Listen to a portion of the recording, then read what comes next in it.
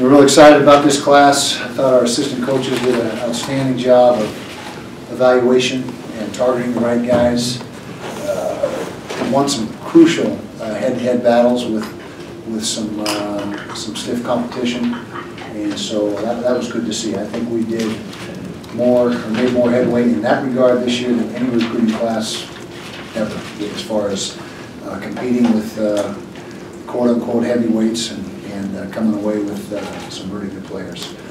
The primary concern, if you had to talk about two areas of need, were quarterback and linebacker.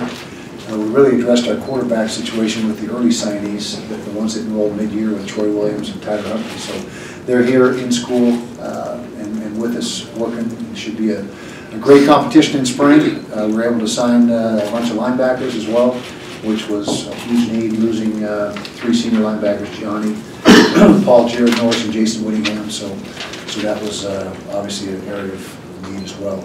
But again, we're excited with what we were able to put together as far as the class. Even though those two areas were the most needy, we felt like we helped ourselves across the board, really at virtually every position. And so it was, it appears to be a very good group of guys that will make us better as a football team. I don't know anybody that gets every kid in state and keeps everybody at home, but we certainly feel like we came away with a bunch of talent in state, and that's first priority. Every year we want to make sure we comb the state of Utah, don't miss anybody, give everybody a fair evaluation, and we felt we did that this year. We came away with a bunch of good players in state. So 10 wins will do the most good, as far as, and that's winning. You hear the term "winning solves everything." It certainly helps your cause in recruiting, and we attribute a lot of our success to the way we're trending. We won 9 games 2 years ago. We won 10 games last year. I think the players and the recruits understand that we're trending in the right direction, and a lot of those guys want to be a part of what's coming next. We had 9 guys from California. This is pretty typical of our recent footprint, I guess you could say, recruiting. 9 from California, 7 from in-state, 5 from Florida. Again, Dennis Erickson doing a great job there. A couple from Washington, a couple from Hawaii, 1 each from Arizona and Texas, and 1 from Australia. You know, like our new Australian punter, Rich Wisnowski, Tom Hackett Part 2. And so he's not quite the quote machine yet that Tom is, but I think he'll work into that. But he's got a stronger leg than Tom, if you can believe that. He's exceptional, and so we're excited about him. He's from one of those junior college players that had 3 years of eligibility left from Santa Barbara. I think it's actually 8 if you count the guys. Our classes are a little different than your regular recruiting classes that you see across the country, where we have missionaries that are coming, going, in the process of leaving. And so there was a couple, and some early signees. We had 2 JC guys in the class that were with us last fall that actually got pushed forward to this count on this year's count. And so you're right. I think there's 6 in just new ones, but we combine the 2 we already had. There's 8. It's a little heavy. That's probably a couple more than we usually have. Out of the 25 initials, we're probably about 5 or 6 JCs typically, so just a couple more than usual.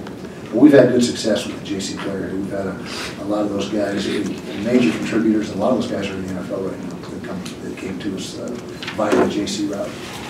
There was a couple guys that we weren't certain had made their final decisions, and we got surprised in a good way. There was really no bad surprises today, which is a good thing.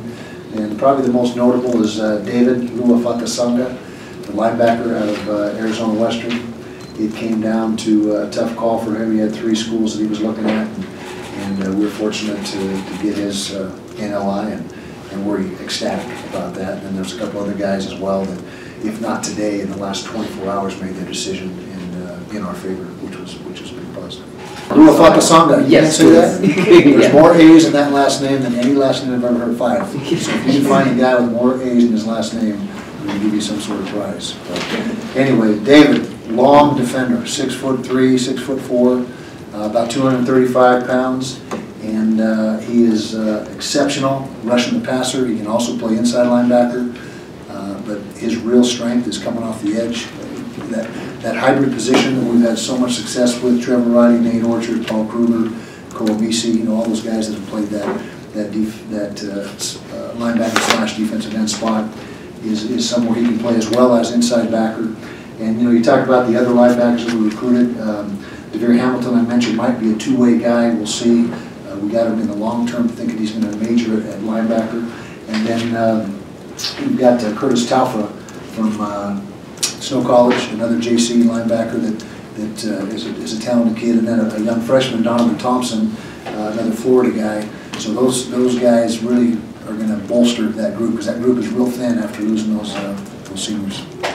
Well, Troy, Coach, obviously a dynamic guy, Pac-12 experience already. Is there any comparisons that you can make with him? Gosh, he is dynamic. He was coming out of high school. He was in the top 3 or 4 in the nation of dual threat quarterbacks coming out that particular year, his graduating class. And we think he's a tremendous talent. The numbers he put up at Santa Monica were outstanding. His win-loss record there, I mean, he won a ton of games this past year. And he carries himself exactly like you want a quarterback to carry himself. He's got charisma. He's got that air of confidence and leadership about him, and very impressed with him. He's come in here, got here in January. He's just really taken charge with that QB receiver group and really got things going. We've got a lot of young guys that were already in the program. We know we weren't nearly as productive as we need to be at receiver last year. That's the bad news. The good news is there are so many of them that are still developing, and we think have high ceilings that we expect to get much better in the in the next couple of years. And so you talk about those guys combined with Alec Dana from junior college. And all junior college players aren't created equal. He's a 3-play-3 junior college player, which is obviously more desirable than a guy with only 2 years left. So he's a guy that's got 3 years left. He's a big target. He's 6'2", 6'3", 185 pounds, and he's got some length. He's a very long athlete, and so he's going to help us out. We've got Damari Simpkins, who's another one of those Florida guys who's already enrolled. He came in with Tyler mid-year. Quick slot receiver, very, very similar to Britton Covington. That's the same style of play that he has. And so you add those two guys, plus Devere Hamilton, who's really a two-way guy. He may play some receiver for us this year as well. To the group we got coming back with Tim Patrick added to that group, who we missed sorely last year. He was a big part of what we were going to do, and not having his services was damaging to us. So when you put it all together, we think that we can be much, much better. We have to be much, much better receiver this year. There's no doubt about it. We've got to be more productive and be more of a factor for us. We can never be too good up front. We think we're going to be as good as there is in the Pac-12 on both sides of the ball at the line of scrimmage, which is a great starting point to try to be a good football team. Garrett Bolles is arguably the best junior college prospect in the country coming out this year. A lot of publications have him as #1. And he is a big-time left tackle. He's got great feet. He's got physicality. He's smart. He's tough, and that's a great gift for us. I mean, you hate to single anybody out because you never know, who's going to become what. But he's a guy that we feel is going to help us immediately and in a big way. Keaton Mills, we're ecstatic about. He's an in-state kid, Corner Canyon High School. He's going to be going on a mission, and so he will not be with us this fall. Bradley and I will be with us. The defensive lineman that will be with us this fall, Keaton Mills, who we obviously just mentioned. Leki Fotu, just talked about him. Pututau is going to be going on a mission, but his brother Howard will be coming back and join us. We signed him 2 years ago, so he'll be coming back and joining us this year as a defensive lineman. Pete Tonga, who was sent on a mission 2 years ago, he'll be coming back as well. So there's 4 or 5 linemen right there that will be with us this fall. Keaton Mills, that's a great gift for us, and he's going to flourish in our program. We've got no doubt about that.